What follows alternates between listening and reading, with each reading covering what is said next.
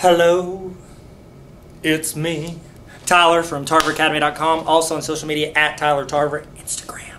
What? Okay, so we are looking at another geometry problem today, and it's going to deal with something called congruent, one of my favorite words in geometry. Let's read the problem. Which is congruent? You've got A, which are two circles, B, two triangles, C, two rectangles, or D, two trapezoids. All right, if you would, please pause it, write down your answer, and please write a sentence on why they are congruent. So, hit pause, and then we'll talk about it. Go. Okay, that was fun. I'm glad you resumed me, or else we'd have never known if we'd have gotten the same answer. Let's look at it. Okay, first thing you need to know, what does congruent mean?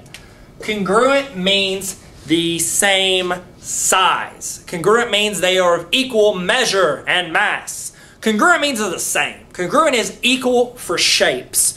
Okay? 2 is equal to 1 plus 1. That's true.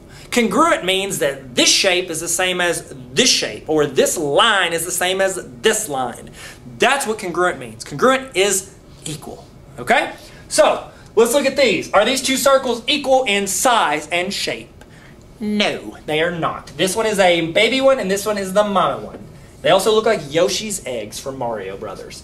B, these two triangles, are they the same size? Not exactly, but you freehanded it, Tyler. You could have messed up on your freehand. Yeah, I could have. Let's keep that as a maybe, because no, they're not perfect, but then again, I'm not perfect at drawing shapes with my bare hands. Okay, let's look at these two rectangles. This one is obviously larger than this one. No. And then these two trapezoids. Oh, well, it could be flipped over, Tyler. It's still going to be like this much of the original. So no, those are not. These two are our best chances at congruent because, yeah, I drew it freehand. Get off my back about it, Dad. Okay? So if you could, please subscribe. Check me out on social media at Tyler Tarver. Have a great day, and let's learn something, shall we?